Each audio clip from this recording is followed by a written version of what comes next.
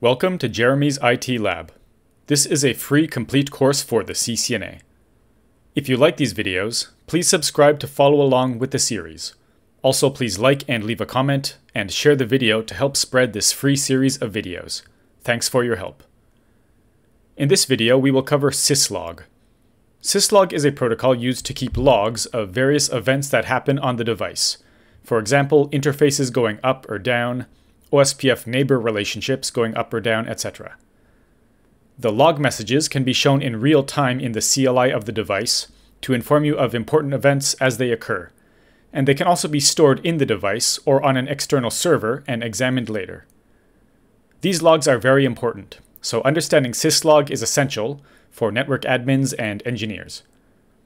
Syslog is mentioned in exam topic 4.5, which says you must be able to describe the use of Syslog features, including facilities and levels. In this video, I plan to cover everything you need to know about Syslog for the CCNA. Here's what we'll cover in this video. First, I'll give a brief overview of Syslog and how it works.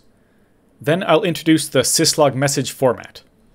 Syslog messages have a standard format, and it's important that you know the format so you can read and understand Syslog messages. Then I'll introduce the various Syslog facilities and severity levels. You probably aren't sure exactly what facility and severity mean yet, but they were both mentioned in the exam topics list, so we'll cover them in this video. Then I'll introduce some basic Syslog configurations. Just like SNMP, Syslog configuration isn't mentioned in the exam topics, but I think it's important to get some hands-on practice. So I'll go over the basic Syslog configuration commands. Make sure to watch until the end of the video for a bonus practice question from Boson Software's XSIM for CCNA, the best practice exams for the CCNA. Here's a quick overview of Syslog. Syslog is an industry standard protocol for message logging. On network devices, Syslog can be used to log events such as changes in interface status, changes in OSPF neighbor status, or neighbor status in other routing protocols like EIGRP and BGP, also system restarts, etc. Tons of different events can be logged, so I'm not going to try to list them all. The messages can be displayed in the CLI as you configure the device, saved in the device's RAM, or sent to an external Syslog server. I'm sure you've seen these messages as you configure devices in Packet Tracer. For example, I used no shutdown to enable a router interface. Notice that two Syslog messages are displayed, indicating that the interface state has changed to up. Logs are essential when troubleshooting issues, examining the cause of incidents, etc. Syslog and SNMP are both used for monitoring and troubleshooting devices. They are complementary to each other, but their functionalities are quite different. After covering Syslog in this video, I'll give a brief summary of how Syslog and SNMP are different at the end.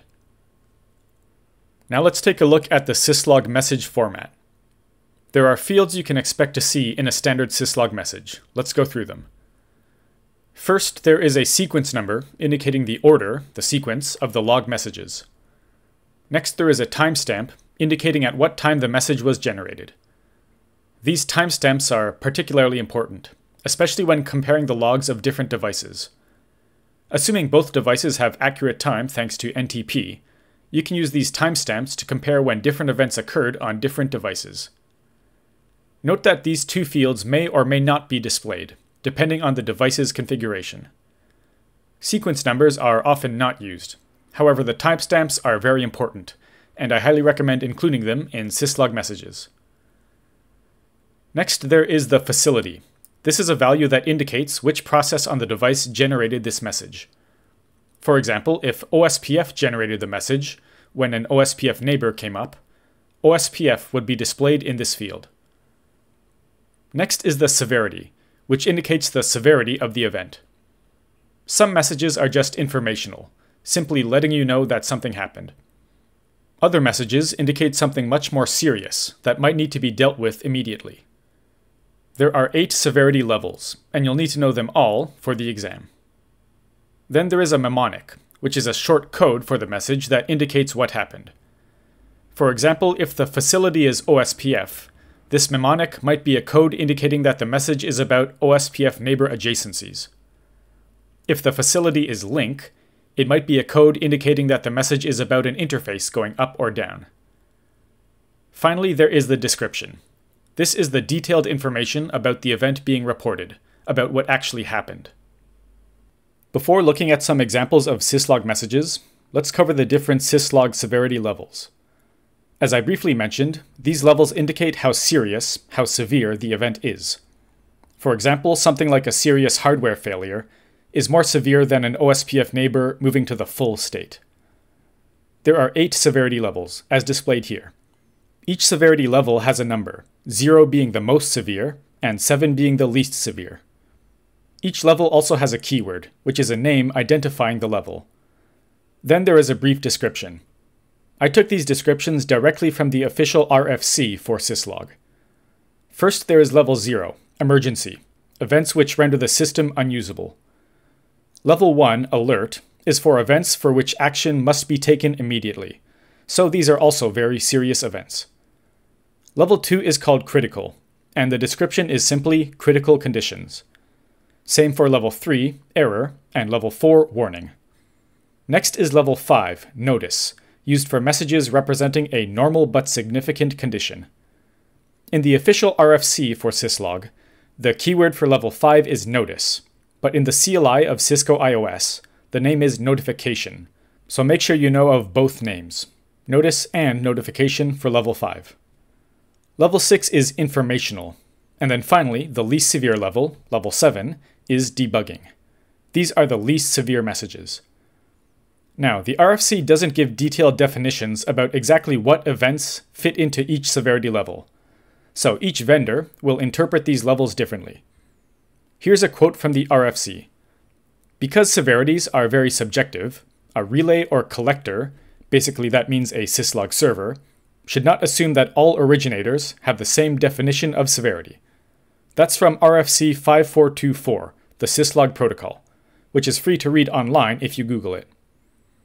Basically, it means that you shouldn't expect a Cisco router's warning level to be exactly the same as a Juniper router's warning level, for example. Each vendor may interpret each level differently. For the CCNA exam, make sure you have memorized the levels and keywords. You should know that level 1 is alert, and informational is level 6, for example. If you want some help remembering them, here's a mnemonic. Every awesome Cisco engineer will need ice cream daily. Just like the OSI model, if you know any other good ways to remember these levels, post them in the comment section. Let's look at some examples of Syslog messages. Here's one. First, there's the timestamp, indicating the month, date, hours, minutes, seconds, and milliseconds. Notice that there is no sequence number before the timestamp.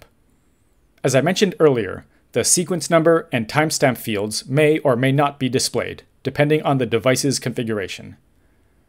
Here's the facility, link, and the severity is 3. The mnemonic is up-down, which tells us the message is about an interface going up or down. Finally, here's the description, which tells us exactly what happened. Interface gigabit Ethernet 00, change state to up. So that's an example Syslog message. Make sure you're able to identify each part of this message. For example, you might be asked, what's the facility of this Syslog message? You should be able to answer link. Or if asked about the severity, you should be able to answer 3 or error, depending on the options. I can't say for sure, but judging by the exam topics list, those seem like the kind of question you can expect on the exam. Okay, let's see some more examples. Here's a message about an OSPF neighbor moving to the full state. The facility is OSPF, and iOS declares this a level 5 notification level message. The mnemonic is ADJCHG, adjacency change. Here's another example, and for this one I turned on the sequence numbers, so you can see what it looks like. In this case, the facility is sys for system, the severity is 5 again, and remember those keywords for level 5, notice or notification. And the mnemonic is config I, with a description of configured from console by Jeremy on console. You get messages like this when you exit global config mode and return to privileged exec mode. And one more example. This time I just changed the time zone from UTC to JST, and this message was displayed. Again, the facility is sys, but this time the severity is 6. What's the keyword for level 6? It's informational. And the mnemonic is clock update. So once again, make sure you can identify each part of a Syslog message. It's stated directly in the exam topics list. Soon we'll take a look at how to configure Syslog in the CLI. But before that, here's an overview of the different locations Syslog messages can be sent to. First is the console line. This means that Syslog messages will be displayed when connected to the device via the console port. By default, all messages from level 0 through level 7 are displayed when connected to the CLI via the device's console port. In Packet Tracer, for example, when you click on a device and go to the CLI tab, it operates as if you're connected via the console port of the device. So that's why Syslog messages are displayed when configuring devices in Packet Tracer via the CLI tab. Okay, the next location is the VTY lines. This means that Syslog messages will be displayed in the CLI when connected to the device via Telnet or SSH. Telnet and SSH will be covered in a later video. They are protocols used to connect to a device over a network, without being directly connected to the device's console port. Logging to the VTY lines is disabled by default, so Syslog messages will not be displayed if you're connecting to the device via Telnet or SSH. So if you shut down an interface, for example, no message will be displayed. The next location for Syslog messages is the buffer of the device. This means that Syslog messages will be saved to RAM. By default, all messages from level 0 to level 7 will be displayed in the buffer. You can view the messages in the buffer with the show logging command. We'll take a look at that command in the lab video. You can also configure the device to send Syslog messages to an external server. This is very useful, especially in large networks, but also in small networks. Having a central server for the Syslog messages makes network management easier, and makes it easier to compare the logs of multiple devices. By the way, Syslog servers will listen for Syslog messages on UDP port 514. So if a device sends a Syslog message to a Syslog server, the destination port will be UDP 514. Remember that. So here are some basic Syslog configurations. First at the top, configuring logging to the console line. This is enabled by default, but here's how you configure it. The command is logging console, followed by the level. I specified 6. Note that in all of these commands, you can specify either the number or the keyword of the level. So in this case I specified 6, but I could have used the keyword informational instead. Also note that this doesn't only enable informational messages. This enables logging for informational severity and higher, so informational to emergency, which includes level 6, 5, 4, 3, 2, 1, and 0. By default, the console logs all messages, including level 7 debugging, so setting the level to 6 actually slightly restricts the messages that will be displayed via the console. Okay, next the command to configure logging to the VTY lines is logging monitor, followed by the level. Just like above, you can specify the level number or keyword. This time I used the keyword of informational instead of the level 6. Next, to configure logging to the buffer, the command is logging buffered, followed by the size of the buffer in bytes and the level. The size is optional. If you don't specify it, the device will use its default size. Just be careful not to set the buffer size too large, because that can take system memory away from other essential operations.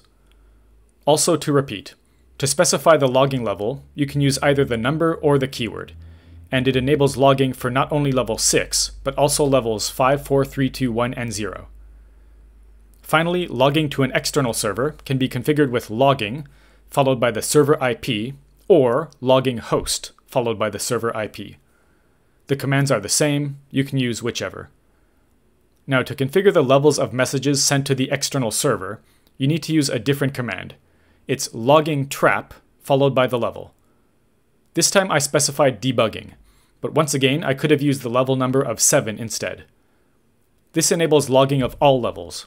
Not just 7, but also 6, 5, 4, 3, 2, 1, and 0. So that's how you enable Syslog logging to different locations and specify which levels of messages should be displayed. Because Syslog configuration isn't specified in the exam topics, you probably don't have to memorize these commands for the exam. However, I will include flashcards for them, and also you can get some practice with them in the following lab video. Let me introduce another command. Even if logging monitor is enabled, by default Syslog messages will not be displayed when connected via Telnet or SSH. You need another command too. For the messages to be displayed, you must use the following command, terminal monitor from privileged exec mode. But not only that, this command must be used every time you connect to the device via Telnet or SSH. So if you connect via SSH and use the terminal monitor command, Syslog messages will be displayed as you configure the device. However, after you log out, that session is finished, and the terminal monitor command is no longer effective. To display Syslog messages in the CLI when you connect again next time, you'll need to use the terminal monitor command again. I'll demonstrate this in the lab video. This next command isn't essential, but very convenient. By default, logging messages displayed in the CLI while you are in the middle of typing a command will result in something like this. Notice in the middle of typing show IP in, the log message was displayed. I continued typing the command, and the command continued right after the log message.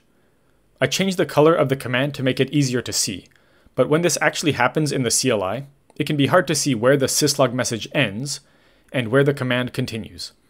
To prevent this, you should use the logging synchronous command on the appropriate line, and I will talk more about line configuration in the Telnet and SSH video.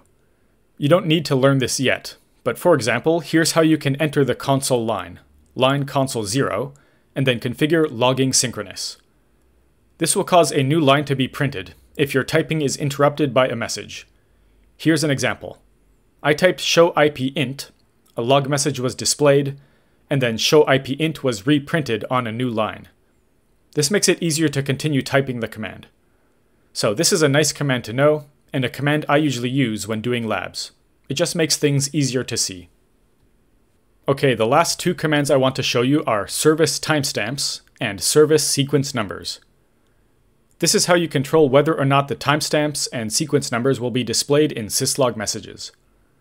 To enable timestamps for Syslog messages, use service timestamps log, followed either by datetime or uptime. If you specify datetime, timestamps will display the actual date and time when the event occurred. If you specify uptime, timestamps won't display the date and time. They will display how long the device had been running when the event occurred. Datetime is usually the preferred option, so that's what I chose. Then I enabled sequence numbers with the service sequence numbers command. After I exit global config mode, you can see that the syslog message has both a sequence number and a timestamp.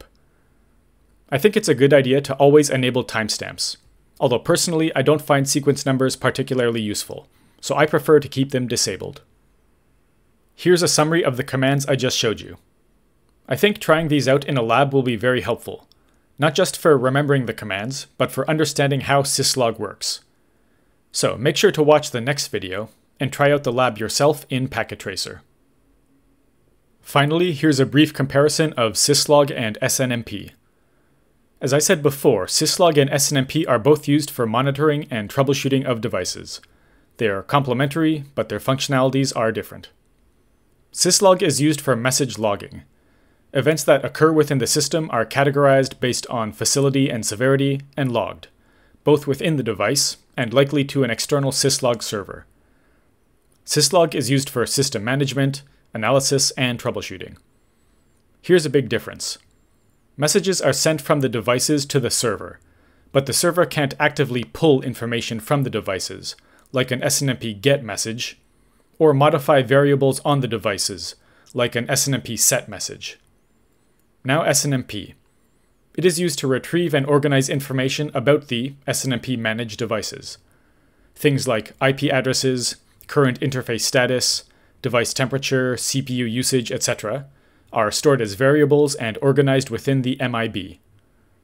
SNMP servers can use GET to query the clients and SET to modify variables on the clients. Syslog and SNMP are used together to facilitate network device management, and you need to be familiar with both of them for the test.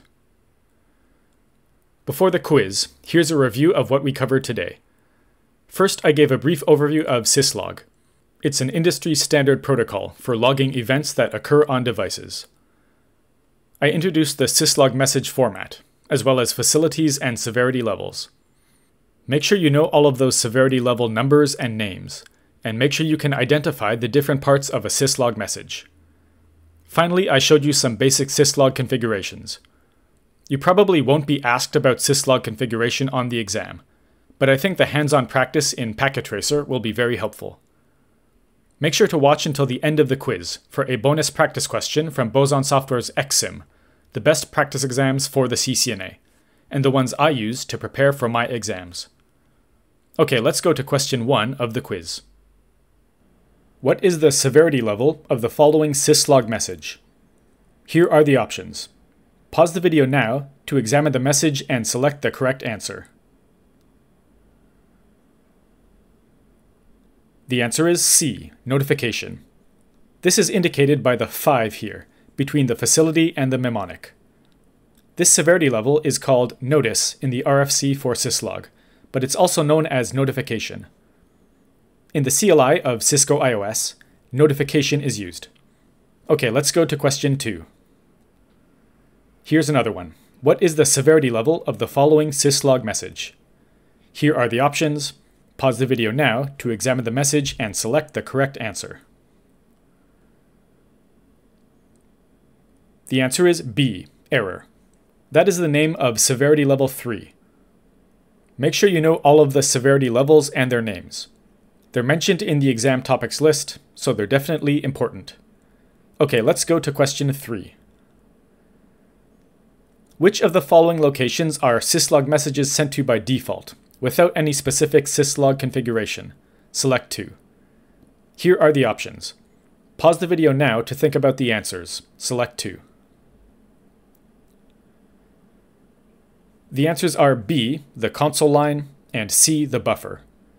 So by default, you will see Syslog messages in real time when connected to the CLI of the device via the console port. You can also use show logging to view those messages stored in the logging buffer, in the memory of the device. The device will not send Syslog messages to an external server until you configure it to do so, and Syslog messages also won't be displayed in the CLI while connecting to the device via the VTY lines using Telnet or SSH. I'll cover Telnet and SSH in detail in another video. Don't worry about them for now. Okay, let's go to question 4. You issue the logging buffered 6 command on R1. Syslog messages of which severity levels will be saved to the logging buffer? Here are the options. Pause the video to think about the answer. The answer is C, severity 0 to 6. When you specify a level of log messages, all messages of that level and higher severity, meaning numerically lower because the lower numbers are more severe, will be displayed or saved to the buffer. Okay, let's go to question 5. Which of the following Syslog message fields might not be displayed, depending on the device's configuration? Select 2. Here are the options. Pause the video to think about the answers. Select 2. The answers are A, sequence, and D, timestamp. You can configure these with the service timestamps and service sequence numbers command. I highly recommend having timestamps on log messages, although I don't think sequence numbers are as important. Okay, that's all for the quiz. Now let's take a look at a bonus question in Boson Software's XSIM for CCNA. Okay, here's today's Boson XSIM practice question. So this is a drag and drop simulator question. So I will click on this button to open it up, and here it is. Select the Syslog message logging keywords from the left and drag them to the corresponding Syslog levels on the right. Okay, so I have said this multiple times, but this is very important that you know all of these levels for the CCNA exam. So pause the video now and try to do that. Okay, let's check. So first, level 0. This is the most severe. So the number is lower, but the severity level is the highest. And that is emergencies. Next one after that is number 1, alerts, and then critical, number 2, errors, Next, level 4 is warnings. After that, notifications or notices. And then level 6 is informational, and level 7 is debugging. So if it helps you remember that, use the mnemonic, every awesome Cisco engineer will need ice cream daily. So I personally don't really use mnemonics, but I know a lot of people do. So if that helps you remember these 7 levels, you can use that one. Okay, so I will click on done, and then let's check. So the answer is correct. There it is, and as always, Boson has a great explanation down here, detailing the levels, some information about filtering the levels on the console to the server, and some other extra information. There's also a reference here to some Cisco documentation about the message logging level keywords. So if you Google this title here, you'll probably find it because this documentation is available for free online from Cisco, and it's another great study resource. Okay, so that was a question from Boson Software's XSIM for CCNA. These are, without a doubt, the best practice exams for the CCNA, and I highly recommend them. If you want to get Boson XSIM, please follow the link in the video description. There are supplementary materials for this video. There is a flashcard deck to use with the software Anki. There will also be a packet tracer practice lab, so you can get some hands-on practice. That will be in the next video. Sign up for my mailing list via the link in the description, and I'll send you all of the flashcards and packet tracer lab files for the course. Before finishing today's video, I want to thank my JCNP level channel members. To join, please click the Join button under the video. Thank you to Kenneth, Seamus, HW, Brandon, Samil, Aaron, Tech Alameda, Marcel, Coney, Donald, Cmode, Gustavo, Anthony, Barrage, Junhong, Benjamin, Sepiso, Justin, Prakash, Nasir, Erlison, Apogee, Marco, Daming, Gilmar, Ed, Value, John, Funny Dart, Velva Jacob, Mark, Yusuf, Boson Software, Devin, Lito, Jonathan, and Vance. Sorry if I pronounced your name incorrectly, but thank you so much for your support. This is the list of JCNP level members at the time of recording, by the way, February 13th, 2021. If you signed up recently and your name isn't on here, don't worry. You'll be in future videos. Thank you for watching. Please subscribe to the channel, like the video, leave a comment, and share the video with anyone else studying for the CCNA. If you want to leave a tip, check the links in the description. I'm also a Brave verified publisher and accept BAT or Basic Attention Token tips via the Brave browser. That's all for now.